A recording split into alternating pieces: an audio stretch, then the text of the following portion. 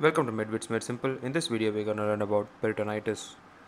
As we all know, itis stands for inflammation. So peritonitis is inflammation of peritoneum. Peritoneum is the layer which lines the abdominal cavity. It can be divided into visceral peritoneum and parietal peritoneum. Visceral peritoneum is the layer which lines the internal abdominal organs such as stomach, liver, and parietal peritoneum is the layer which is the innermost layer of the abdominal cavity. Peritoneal cavity is the largest cavity of the body and it has a rich network of lymphatic vessels and capillary plexus. Normally, only a few milliliter of fluid is present in the peritoneal cavity and this is usually a straw colored fluid. It helps in lubricating the organs and also enhances peristalsis, which is the normal physiological movement of the intestines. Peritonitis can occur when there is bacterial invasion into the peritoneal cavity. Now, one of the common routes is when an ulcer in the duodenum or stomach perforates, can lead to spillage of the contents present inside the bowel, and it can cause secondary infection of the peritoneal cavity, causing peritonitis. The causes of peritonitis can be bacterial, as I said before, chemical, for example, bile peritonitis, when there is spillage of bile into the peritoneal cavity causing inflammation and peritonitis. Allergic causes, example, starch peritonitis. In certain cases, when there is exposure to the starch powder present in the latex gloves of the doctor while operating into the peritoneal cavity, certain patients can develop allergic reactions, and it is called allergic peritonitis. And traumatic causes, for example, iatrogenic, which is induced by the doctor while doing an abdominal surgery if they by mistake perforate the bowel and causing spillage of the bowel contents into the peritoneal cavity. It can cause peritonitis. And ischemic causes, when in cases like strangulated hernia, when the bowel sac in hernial content is getting strangulated, the blood flow to that part of the bowel and peritoneum is blocked, leading to ischemic changes, and hence peritonitis can occur. Now, what are the routes by which the bacteria reach the peritoneum? One of the route which I told earlier was perforation. So, in perforation, when the ulcer perforates, there is spillage of the contents into the peritoneal cavity, and along with it, it brings the bacteria along with the contents which are present in the bowel. As we know, it is rich in bacteria.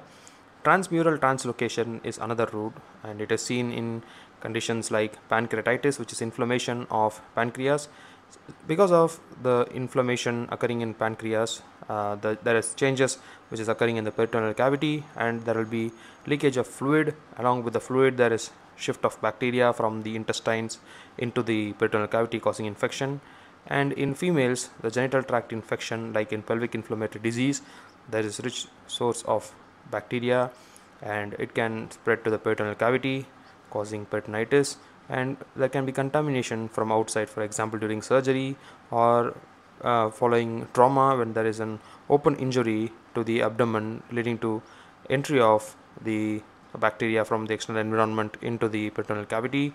And a very rare route of spread is hematogenous, which occurs in case of septicemia, when there is spread of bacteria in the bloodstream of the patients, and through bloodstream it can reach the peritoneal cavity, causing peritonitis. Usually it is polymicrobial, like most of the times we know that the bacterial flora of the intestine is not just one bacteria or two bacteria. Usually it is a combination of multiple bacteria. So the commonly found bacteria causing peritonitis are E. coli, streptococci, enterococci, bacteroides, and clostridium. Now there are two forms of peritonitis: localized peritonitis and generalized or diffuse peritonitis. Localized peritonitis is when there is inflammation of peritoneum at only the foci of the pathology occurring. So it can occur in the subphrenic space, which is above the liver, and it can occur in the pelvic cavity or in the peritoneal cavity proper. So the peritoneal cavity can be divided into supracholic and infracholic compartments by the transverse colon. So if it is occurring above the transverse colon, it can be called supracholic, and if it is occurring below the transverse colon, it can cause infracholic. So because of the peritonitis, the omentum tries to seal the perforation and there can be formation of adhesions with within the abdominal contents. So the various abdominal contents like the intestine, stomach can get stuck together because of adhesions, and then the peritoneum also loses its shine and it becomes red because of inflammation, and numerous fibrin flakes also form within the peritoneal cavity. And as a protective mechanism, the peristalsis of the intestine reduces, because if there is more peristalsis, there can be more leakage of the content through the perforation into the abdominal cavity, hence the peristalsis reduces.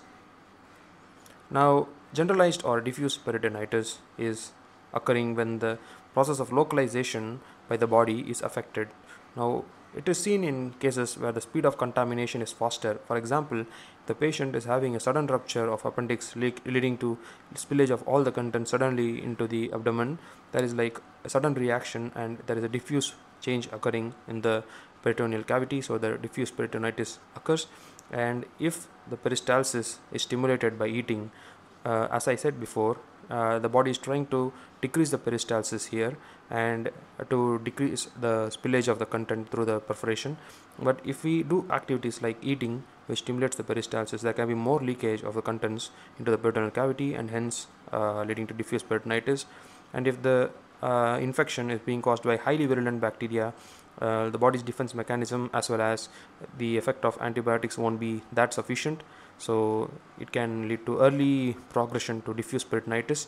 And in patients with immunodeficiency, such as in HIV infection, their immunity won't be able to fight the infection as much as the others, hence they can develop diffuse peritonitis. And in kids, they have small omentum, hence they won't be able to contain the peritonitis, so hence it leads to rapid progression to diffuse peritonitis in children. Clinical features in localized peritonitis will be abdominal pain, usually over the mid-abdomen, and malaise, anorexia, nausea, and fever and tachycardia are also seen. Localized guarding and rebound tenderness are clinical examination findings felt on palpation of the abdomen. I have made a video on examination of abdominal lump. If you have not watched the video yet, I will provide the link for this video at the end of this video. So if you're interested, you can watch it after watching this video. Now, in diffuse peritonitis, the patients can have high-grade fever, severe abdominal pain which is diffuse, and abdominal tenderness. Generalized guarding, like we saw in localized peritonitis, usually there can be local guarding, but here there is generalized guarding, and the bowel sounds diminish. That is because as I said, the peristalsis is reducing, hence the bowel sounds are diminishing, which can be found on auscultation with a stethoscope. The abdomen will be on palpation, it will be rigid and the abdomen can be distended. The patient have characteristic faces called Hippocratic faces, which has emotionless face, sunken eyes, and non-reactive face, mainly without any emotions, and the face looks very dull, and it is very characteristic of diffuse peritonitis, and the patients can develop circulatory collapse and even loss of consciousness.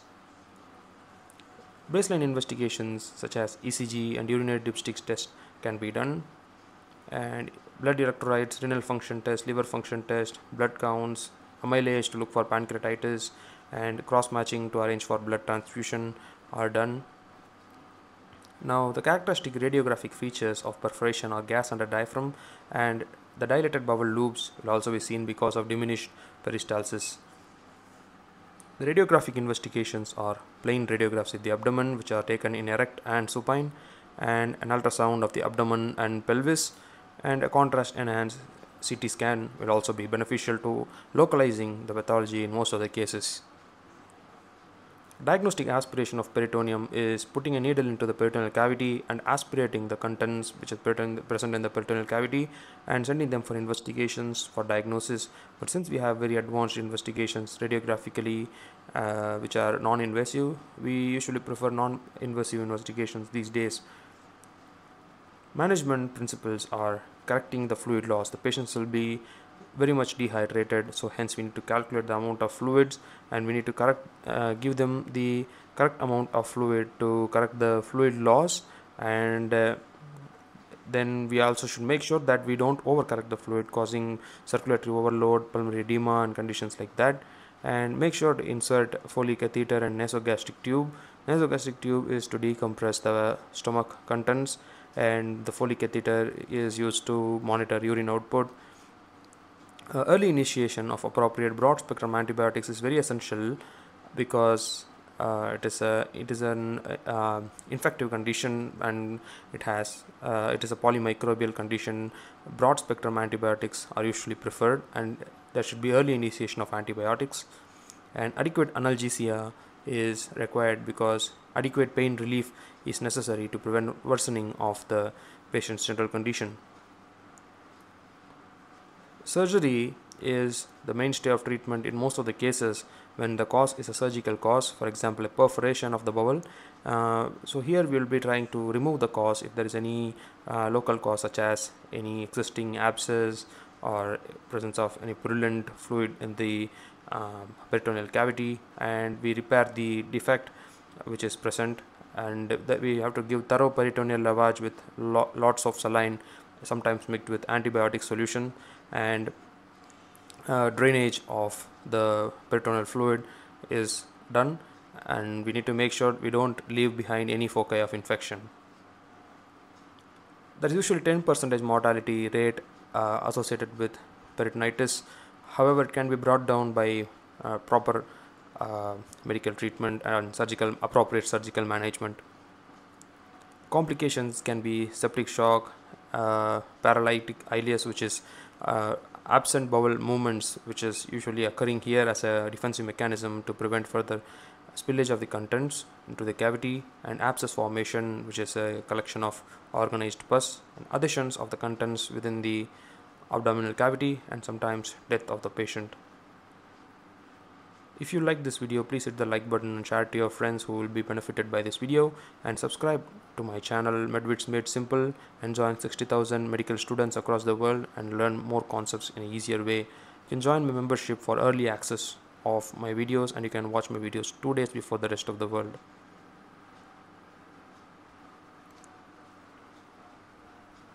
As promised, here is the link for examination of abdominal lump video. You can click this and watch the video here, and you can watch the entire general surgery playlist here by clicking on the link you see on the screen right there. Thank you so much for watching. I'll see you guys in my next video.